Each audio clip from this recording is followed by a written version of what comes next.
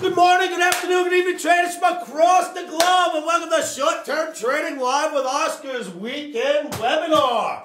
Traders, this weekend webinar will be part 2, lesson in an inverted head and shoulders formations and what will usually happen to the market once they've been created.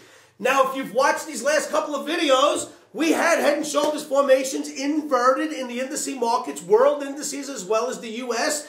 And I got in front of the camera and said, no way, traders, it is not the bottom. It is not ready to go up.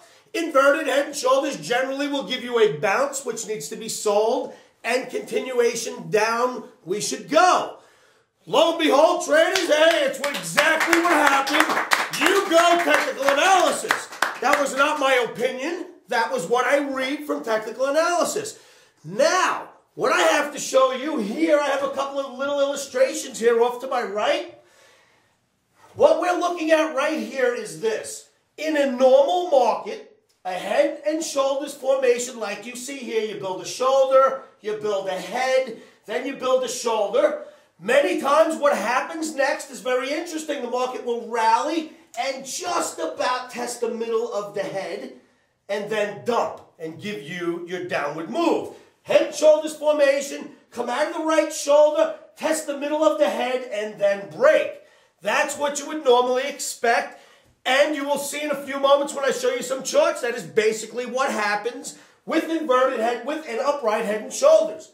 Now, we're working with the inverted head and shoulders. That's what's happening right here, right now, in our markets as of this moment in time. We have an inverted head and shoulders where it is, there's a left shoulder, then there's a head which is below, sort of like a man standing on its head. Left shoulder, the head, the right shoulder's above it. What could happen now is this. You get the dead cat bounce and the drop, and we got that, we traded it, and we did well on it. Now, if you test the middle of the head and fail to break it, you will likely get a big rally out of the inverted head and shoulders and end up here somewhere. So very interesting, traders. For us traders right now when we are in the market, as I tell you as analysts, this entire market is one big story. We read the chapters, we read the charts, we're in the story is ever evolving and just continues. Where we are in this particular part of the story is we have inverted head and shoulders and the heads have been tested. If we cannot take out the heads on the downside, well, all you bulls that have been going crazy looking for a reason to buy, you may get your wish. I'm not calling for any bottoms, and certainly don't fall in love with the upside. But what I am saying is my eyes are wide open. I am an analyst, and I watch the analysis. I am a pure technician. If the analysis says go left, I go left. If it says go right, I go right without any human decision involved. The charts make the decisions for me. So, what I'm saying is this. If this chart, which you will see on the board in a few moments, I'll illustrate some charts. If we cannot get below the head on the inverted head and shoulders in the world indices, well, then we will get some kind of a pop. Now, before you start getting happy and calling the bottom and throwing parties and jumping up and down, remember this. I have mentioned to you that the real estate shoe, the commercial real estate shoe is going to drop. Right? Remember that? I did that last video and many videos before this. And I said, if it drops, it's going to be huge. Well, I read all the newspapers. I read all the news I could get my hands on, especially on the weekends, right? I'm reading the papers this weekend. The second tallest building in Chicago, next to the Sears Tower, is being built by Donald Trump. Well, guess what just happened? Financing dried up. He's suing for billions of dollars of damages. He's gotten tens and tens of millions of dollars of his own money in this project. And you know what happened? He's out of financing. You know why? Because banks and brokers and lenders are all looking at it going, Donald, you and the rest of this world, you're not going to sell that to anybody when it's finished. How are we going to get paid back? And they're stopping the funding. That is commercial real estate. If you think it's just in our country, we have Sheldon Adelson. Does everybody know who he is? You guys know who he is, right? Yeah. One of the biggest real estate investors on the planet, and I believe he's the chairman of the Sands Corporation here in Vegas. He's building was building 2 buildings in Singapore. You know what's happened to those 2 buildings in Singapore? they've run out of financing. He is scrambling and scraping up everywhere he can to try to get financing to finish those 2 buildings. If you think there's only 3 buildings being affected by today's problems, forget about it, traders. The commercial real estate shoe is going to drop, and it's going to drop big. That's coming. So, if in turn we don't take out the bottom of the head and do get a rally, I will say it again. Don't fall in love with the upside because it isn't really going anywhere. You may get a dead cat bounce, you may, but if you get one, you got to sell it. Now, I am still of the mode that this thing's going down and we're going to take out the head and continue lower, but I don't know that for sure. I don't have a crystal ball. I'm like the rest of you out there. I got to rely on the analysis to know what's coming next. So, just to let you know where we stand, we're like dead center in the middle of this thing. We went down, almost tested the head, and is just hovering. And on Friday, as you've seen towards the close, which you can expect, we had a little bit of a pop in the world indices, especially here in the U.S., but we had gone down seriously Wednesday and Thursday, so a little pop on Friday is probably in line. Okay, now, one more thing before we start getting to charts, traders. I have shared this idea with many of my Omniacs, especially you guys that are part of this office, that are part of the Omni Trading Academy. And I have said many times over that I think this entire world economic problem is purely based on crude had gone nuts in the last 2 years. If you have the price of crude, which affects every country, every commodity, it affects every business on the planet. If every human in every business on the planet is feeling a pinch, is feeling pressure, is feeling their money being pulled on, well, that's got to come out somewhere, traders. That's like having bottled up pressure, and somewhere it's got to burst. And it came out in our economies and in our stock markets. That's where the cork came out and everything let loose. I have been of that opinion since this started, since crude got above 110. I said this is going to wreck the world's economies, and lo and behold, that is what's happening. But I have not been able to find anyone else to agree with me until, hooray, I'm reading the papers this weekend, right? Articles are popping up all over, and people are finally saying it looks to me like the crude oil is what created this whole monster. In fact, I'm reading in the papers 2 things, and you've heard these both from me. Crude oil was going to wreck the world's economies, and the BOE and the ECB should never have raised rates over this summer. Both of those articles are combined together if you read the financial regs that are out this weekend. So go look for those stories for yourselves. Now, I will discuss that and many other profound brain things in my head, as Julian from Madagascar would say. If you come on down to my site, it's www.livewithoscar.com. Jump into my chat rooms, and I will give you my opinions of what I think this whole picture means, where it's going, and where we will end up. Of course, I follow the technical analysis, but that also helps me to develop my mental picture. So make sure you come on down to the site, and let me show you what I think is going on, and let the charts tell you for sure what's going on. All right, traders, now let's go do that lesson. Remember, this is part 2, lesson on the inverted head and shoulders formations. Let's go to the charts. I'll be right back to you. Okay, traders, you are looking at the S&P daily bar chart, the December S&P daily bar. Now, if you recall, I just did a lesson for you, and I showed you upright head and shoulders. And a lot of times you will come out of the head and shoulders, get about to the height of the middle of the head, and then break, right? Well, then I also showed you that the inverted head and shoulders has the same characteristics to it. If you, in fact, go down, come back up, and start to head back down and get to the middle of the head, if you fail to get below the middle of the head, of course, a big rally will ensue. Now, I'm expecting us to get through the head, but I'm not blind. If we don't get through the head, boom, reverse, up we go for a little while. What you're looking at here is the inverted head and shoulders that we discussed in the last 2 videos and the one that we traded throughout this week. Or I should say throughout the week ending 11/07. Now we had the dead cat bounce. It turned around and dropped. It didn't quite get to the middle of the head, but it's there in the head right now, as you can see. And traders, technical analysis is not an exact science. It's more of an art. It's something that your eye has to pick up on. So that's close enough to call, so far, a test of the middle of the head.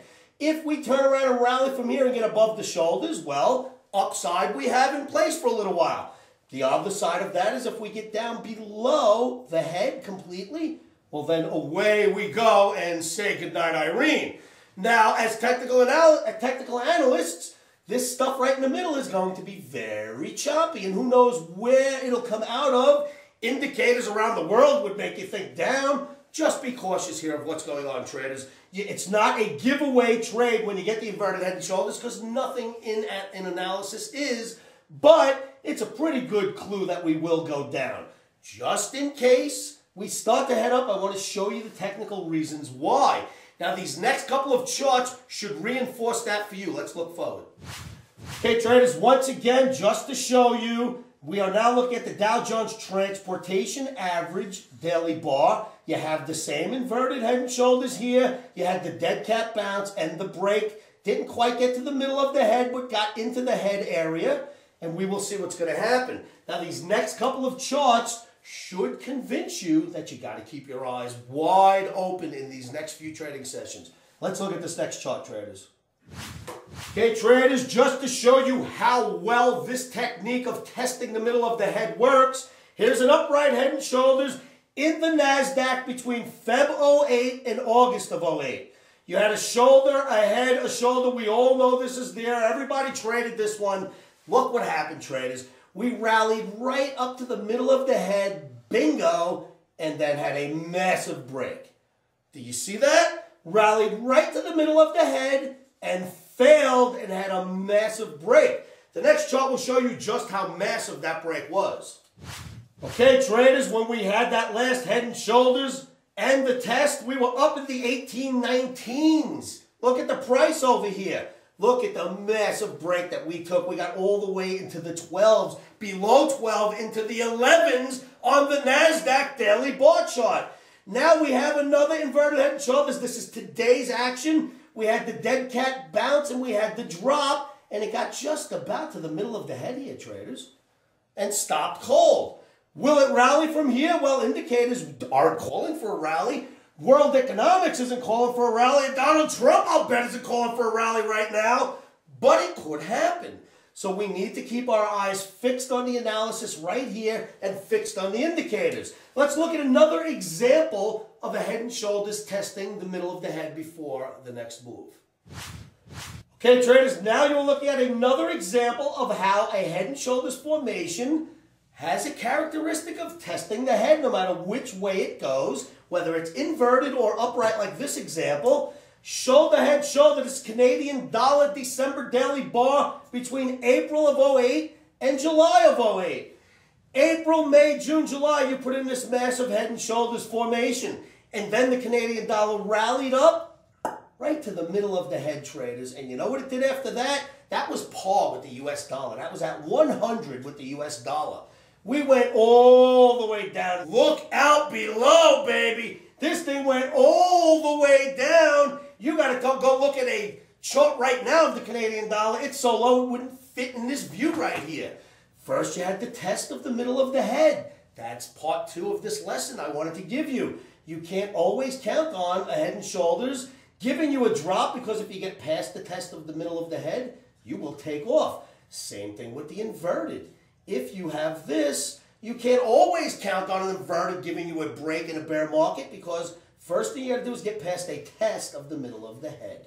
You've seen what happens now when a head and shoulders goes and tests the middle of the head. That's what happened in the upright head and shoulders, the last few we had. We now have inverted head and shoulders, and who knows, traders, if it doesn't get to the bottom of the head, we might have to end up long this thing. Again, I wouldn't fall in love with the upside, but you need to follow analysis for what it is. Stay pure to your analysis. Make sure you stay a pure student in the art of analysis, and let the charts tell you what to do next.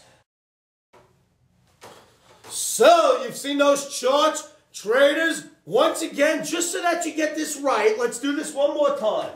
Oh, my pretty artwork has to go now. All right, here's what I want you to remember, because the situation that we're in is this one right here. We have the inverted head and shoulders. Actually, that would be an upright. Let's do the inverted. We have the inverted head and shoulders, right? And simply, you have the lot of work done here, and then it goes lower, and you got work here, and then it goes higher, and it looks like a head upside down and two shoulders. A man standing on his head would be the easiest way for you to remember that. If, in fact, you are in a bear market, the likelihood is you go into it, up to the right shoulder, and have a big break. On the way down is where it gets important. If you fail to get lower than the middle of this head right here, you will turn around and rally. So we're in a very interesting area right now, and I want you to remember that. Of course, I am extremely bearish because if you read the papers that are out there, you look at the economies, you look at the economics around them, and you just listen to the street, there's no way this market is a bull. We all know it's a bear. There's no way it's turning into a bull. But if the analysis points to a rally comes, and that's the way it works. And as I've said, I am a pure technician and a student of the arts. They dictate where markets go, not my opinion, not your opinion, and certainly not TV Land's opinion. So make sure you take a look at your inverted head and shoulders. Go try to find some in the past. Compare them, see what they've done. Make sure that you do this, though. We are in a bear market with inverted head and shoulders. They act differently in a bull market. An inverted head and shoulders formation in a bull market is a continuation pattern for the bull. In a bear market, the inverted head and shoulders is almost always a continuation for the downside. So, I want you to understand that and go do your homework. Make sure it lines up with mine before you consider trading one side or the other. With that in mind, traders, we obviously have no choice but to start off with a neutral stance on Sunday evening for Monday. This video, the weekend webinar, is 11:09:08 Sunday for Sunday into Monday's trading. Make sure you are aware of what's coming. Stay bearish-minded. Look to sell the rallies. But just keep that inverted head and shoulders lesson in mind. I hope these lessons are helping you, traders. I hope these weekend webinars are helping you. I know that this analysis works. I am living proof that it works because I've shown this to you in 370 plus videos. On top of that, I have about 40 or 50 videos of classes that I've held at my site logged. They're booked. They're in the on-demand, which you can go see at your leisure. So take a look at the on-demand classes. But I'm here to say I have over 400 plus videos with a lot of great technical analysis in those videos, and a lot of it really works out exactly the way it's supposed to. So do your homework and see what you think about that. All right, traders, give me a call anytime, day or night, 702-629-4755. And as always, keep those emails coming. Shoot your emails out to oscar@futuresanalysts.com. All right, traders, say this to yourselves every morning, every afternoon, every evening, because it'll help you keep your emotions out of trading. And you know what that is? Stops are in. Emotions are out. Can you see the gecko in my head? Futures trading is risky and can cause substantial financial loss. We do not claim or guarantee that you will profit from the information provided. That being said, I am a 24-year seasoned trader on and off the floors. This is how I've made my living for many, many years. Good luck trading.